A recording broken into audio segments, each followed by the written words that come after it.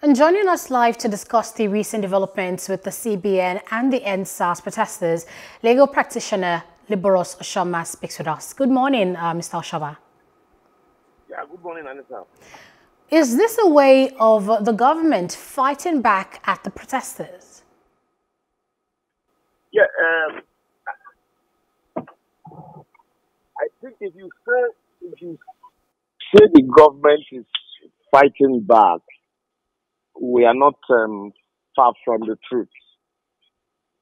Because a situation where the government says that they understand that the right, a fundamental right to protest, and that also they've set up a various commission of inquiries to meet up the demands of the protesters. And yet, in another breath, you freeze accounts of protesters, you refuse them from traveling. It means you're truly not ready to meet up the demands of the protesters. It was just a window dressing. So it means that government still does not see itself as responsible for the protests in the first place. So they do not believe in the right to protest. They still see it as a crime when people protest. So that's why you see what is happening here. The same government that have not been able to trace funding for Boko Haram, we have not heard that they arrested somebody or freeze accounts of people who are sponsoring terrorism and kidnapping or militancy. But they see protesters as a threat to their collective existence. It's sad.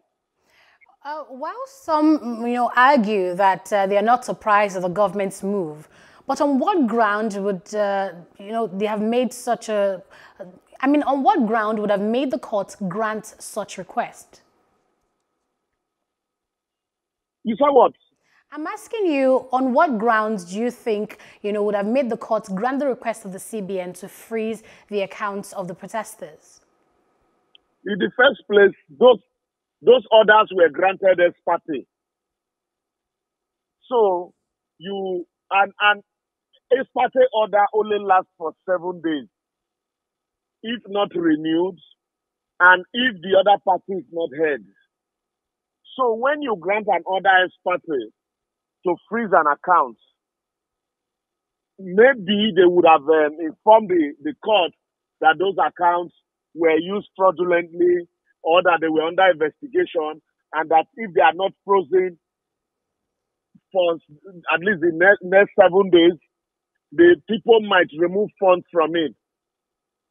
And so on those grounds, the court will grant such order ex parte to say, okay, but after 7 days, if the orders are not renewed and a motion on notice is not served on the other party to come also explain his own side of the story of why the account should not be frozen, then that those order automatically is vacated. And so to tell you how fraudulent government can be, why do you need to seek such order ex parte when the protest is already over and you have promised that you are looking into the grievance raised by the young people? What stops them from putting the owners of the account on notice to say, come show us why these accounts should not be frozen? But to now go behind, file other motion ex parte, and then freeze people's accounts, for me is the height of irresponsibility on the part of government. Because there is no danger in as far as those accounts is concerned.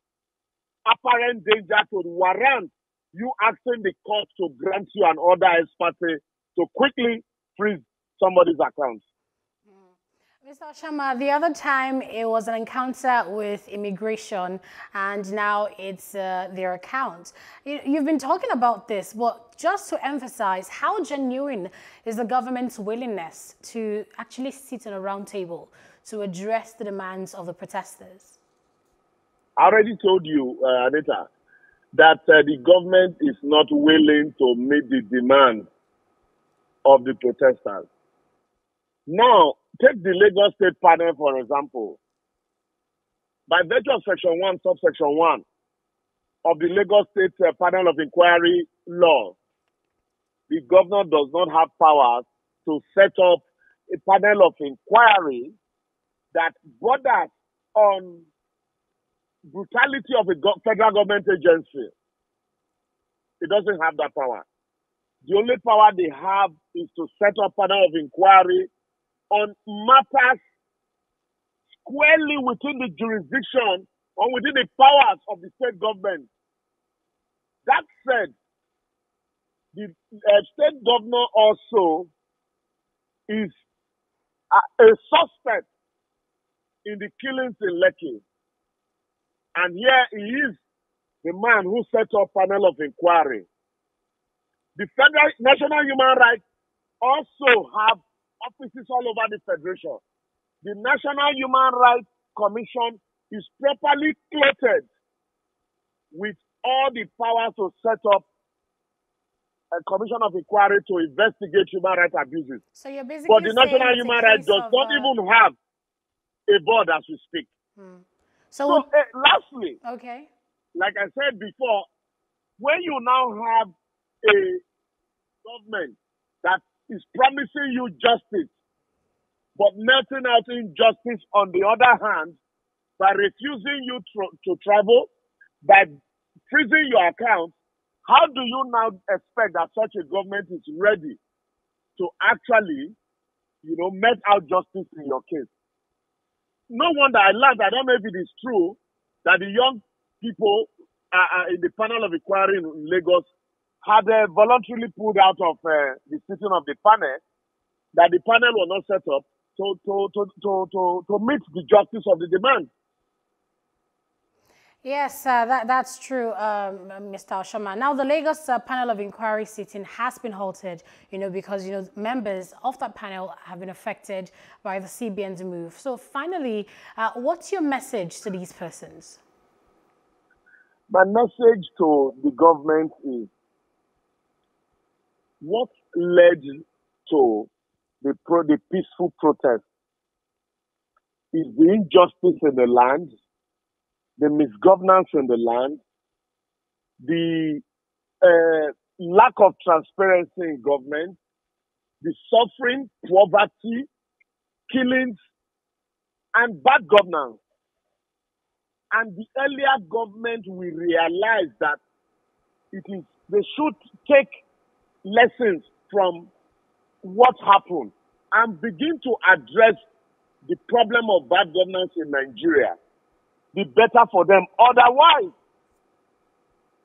they can gag whoever they want to gag today. They can freeze whatever account they want to freeze today.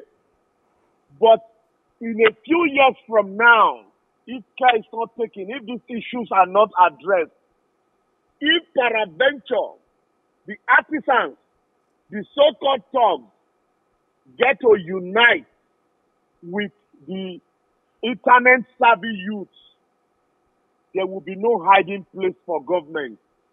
Because the army of unemployed youth that we saw unleash mayhem on the society when the peaceful ones were shot at by the military, it's something a reasonable society should not toy with.